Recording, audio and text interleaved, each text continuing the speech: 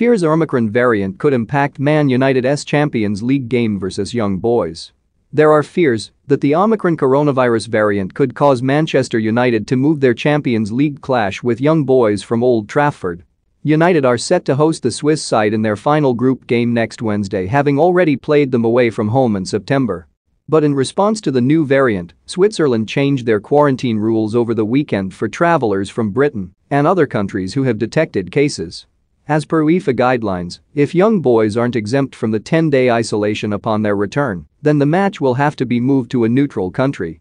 According to The Telegraph, this has UEFA scrambling to find out what the situation is with the Swiss government. Switching the match to a new location would likely cost the Red Devils millions in ticket revenue.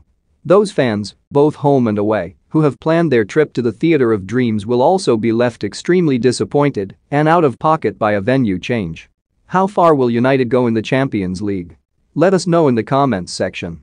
If a neutral county is required and cannot be arranged, then the game would have to be postponed until probably 2022. United head into the match with nothing on the line after their 2-0 win over Villarreal last week. That victory ensured they topped Group F with a game to spare thanks to their head-to-head record with the Spanish side. United suffered a shock defeat in the reverse fixture against Young Boys earlier this season. Cristiano Ronaldo had opened the scoring, but after Aaron Wan-Bissaka was sent off in the first half, the game was flipped on its head with a last-gasp winner. While the home side have nothing to play for, the away team could still qualify for the Europa League knockout stages if they were to win and Villarreal beat Atalanta. England manager Gareth Southgate could also be impacted by the new Swiss rules. He is due to travel there next month for the Nations League draw.